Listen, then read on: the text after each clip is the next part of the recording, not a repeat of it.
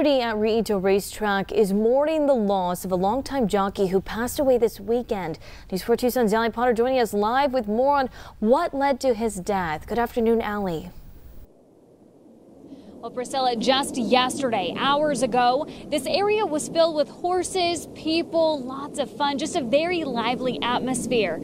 And today, there's a sense of sadness as one of the jockeys has passed away. And that is Richard Gamez, who was a longtime jockey.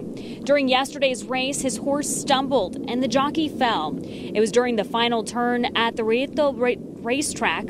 According to Rito Park Foundation, Richard Gamez was in the lead in the 5th race when the horse stumbled into the turn, causing him to fall. He was then transported to Banner University Medical Hospital, where he later died from his injuries, and we were just finding that out this morning. Gamez was a longtime jockey and loved racing. The foundation says Gamez raced at Rito since he was a little boy and currently ranks 7th in this season, including 2 first-place wins.